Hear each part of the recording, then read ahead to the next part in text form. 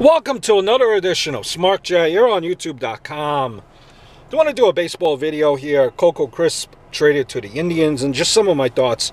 I certainly hope that this doesn't ruin team chemistry.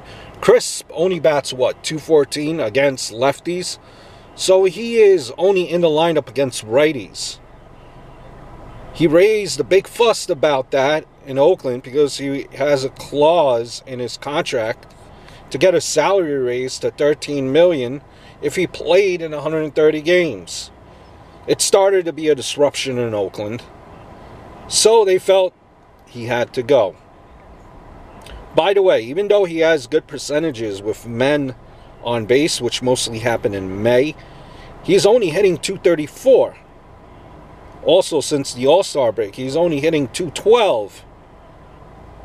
After all, he is getting a little bit older.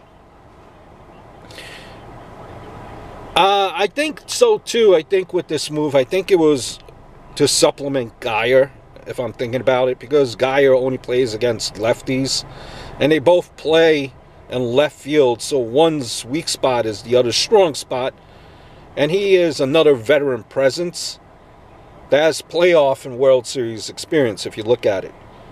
I think the distractions, if I'm being positive here, I think the distractions will stop because now he's in the mix for a championship. And he'll be focused on that, but his stick is a concern overall, but the change of scenery might be nice for him.